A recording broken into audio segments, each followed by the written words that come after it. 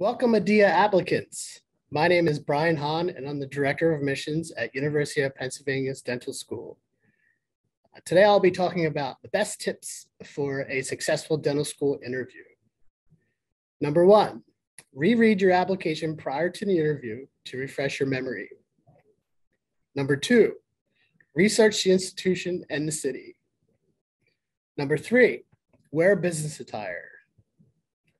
Number four, have a relaxed demeanor. Number five, have good eye contact. If it's virtual, look at the camera.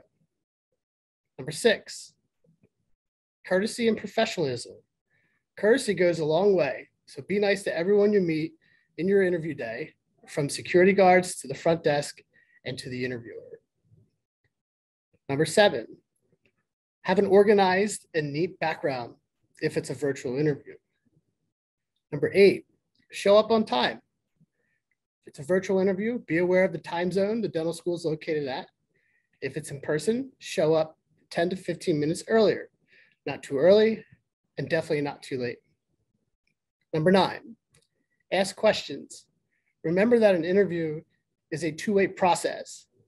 Ask wise questions and try to get a feel of the school, the environment, and the city. Number 10, Office of Career Services. Utilize your school's Office of Career Services and practice prior to your scheduled interview. Number 11, most importantly, be genuine and be yourself.